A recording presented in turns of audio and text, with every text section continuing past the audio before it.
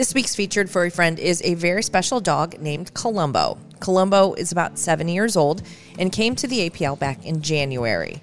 He was brought in by the Humane Investigations team after being found tethered to a pole in a backyard. Columbo was in a very visibly emaciated state and weighed just 26 pounds. Now he weighs about 70. He couldn't stand up or walk. After treatment in the intensive care unit at Cleveland APL's clinic, and lots of time and love to heal, Columbo has come out the other side a smart, sweet, and loving dog. He loves to go on walks, play in the yard, and has never met a person he doesn't love. He knows his basic commands and is eager to get all the pets he can. Columbo only asks to be the only dog in the family. To learn more about Columbo, call the APL at 216-771-4616 or log on to clevelandapl.org.